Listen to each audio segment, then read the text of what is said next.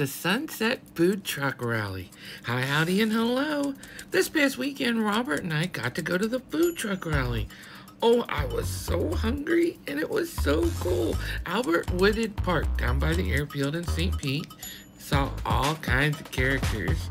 Now listen, I can't let you hear the music. I won't get monetized. Got every song in the world going on here. But what I can do is show you all of the people, all of the fun, and all of the great food trucks. Now, a lot of the menus, I tried to get a shot of them to show you not only the options, but the pricing that we got going on. Some of these trucks are going to be at other food rallies. Oh, if you didn't know, the food truck rally has a website and a schedule. You can go check it out and see what other events they have coming up. So if one of these trucks looks good to you, if they don't have a physical location like some of them do, Faux Cheesy's got a truck down here. And you know, Faux Cheesy's got a little place downtown downtown St. Pete, and they even stay open real late. So if you get a hankering for, let's say, a grilled cheese with macaroni and cheese and pulled pork on it, you can slip on down to Faux Cheesy at 1 o'clock in the morning and get you some. There was lots of other booths, lots of things going on. This guy had lots of stuff. He even had that firework bubble making machine that I showed you that I got from Temu. Look, yeah, it's pretty cool. He was selling them there. He had his for $15. If you don't remember in the video, I got mine for $11 from Temu. Just a little bit of a bargain, a little bit of a deal. But like I said, lots of trucks, lots of options, lots of things going on. They even had a chiropractor and a DJ. And of course, in this great location, they were inviting you to bring out your lawn chairs or your picnic blankets and spread on out. Oh, another booth that I really liked is this one right here, the sun protective wear.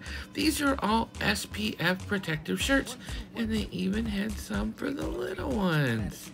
Isn't that octopus so cute? And these are called Shapeshifter. Lots of cool things, lots of options, even shirts for our fishing friends.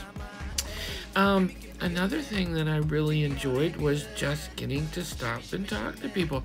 I had people stop me and talk about the scooter. People stop me and talk about the lights and the music and the backpacks.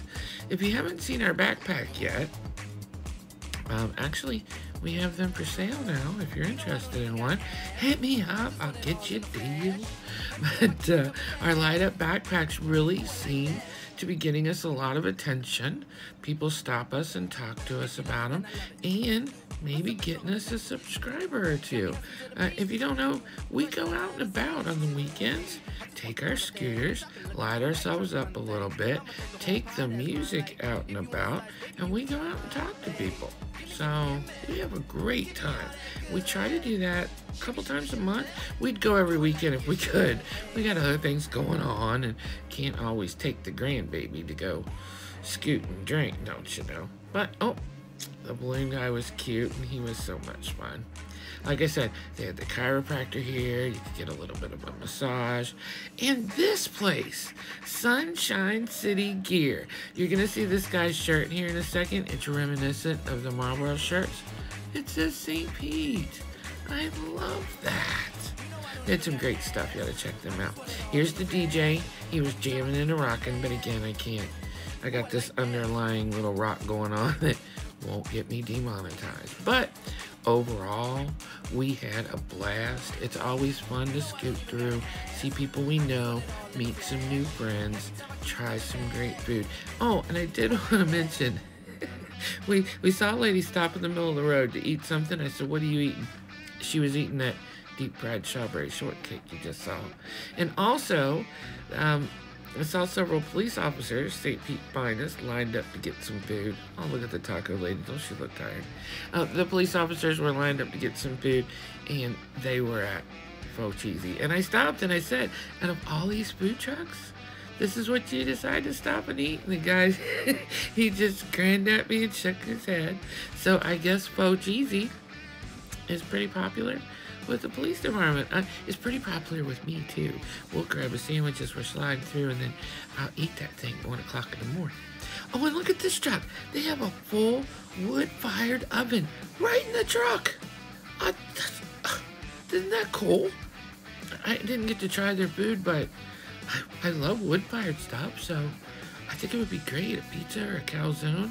I want to go back. I'm going to look up another food truck rally, get to another one where we were going out and party, so I didn't want to eat a bunch. We just had a couple little nibbles here and there, and I didn't even record that because I'm not like a mukbang kind of girl. You're not going to watch this fat bitch eat. No, not happening.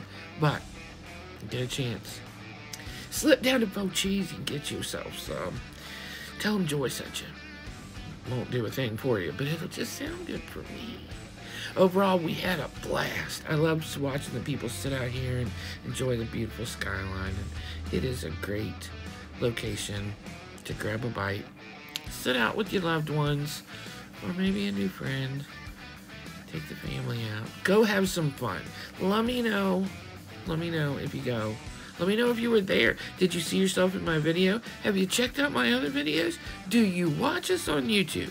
We're getting close to that 1,000 subscriber mark, and I hope you're gonna be part of that original 1,000. I think I'm always gonna refer back to the first grand, my first grand, the real family. That's you. Love you. See you on the next one. Joy out. Bye now.